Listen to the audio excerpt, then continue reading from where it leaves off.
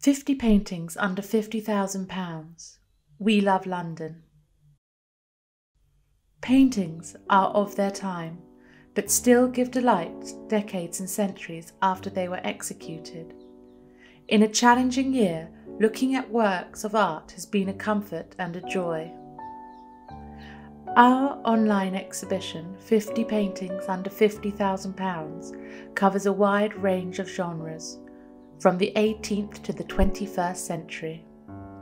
The portraits, sporting paintings, marines, flower pieces, landscapes, and abstracts represent fair value and are designed to appeal to everyone, from fledgling buyers to those looking for a special work to complete an aspect of their collection.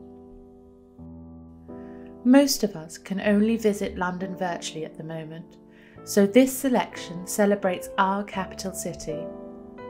William James is thought to have worked in Canaletto's studio, where he lived in London from 1746 to 1755, and made a career emulating his subjects. James's view of the Horse Guards parade, not much has changed today, depicts the dazzling white building designed by William Kent, a symbol of Georgian Britain's confidence. Edward Seago is known for his views of East Anglia, but also loved to capture the atmosphere of London. The Thames from Albert Bridge reveals his favourite themes: a sweep of a river busy with boats, cloud-flecked skies. He brilliantly captures the gentle haze of the city, with Battersea Power Station seen on the skyline trailing out white smoke. The gaily dressed yacht in the foreground is a reminder of Seago's yacht Capricorn, in which he often sailed the Channel. Frank Albach is a distinguished member of the School of London, the group of artists who have drawn their inspiration from the teeming life of London. For the decades, he chronicled the area near his North London studio with intense originality.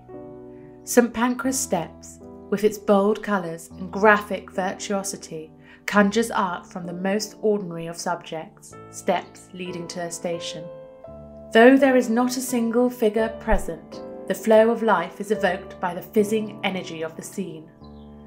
As we watch online, let's hope we soon see the pulse of the city return in real life.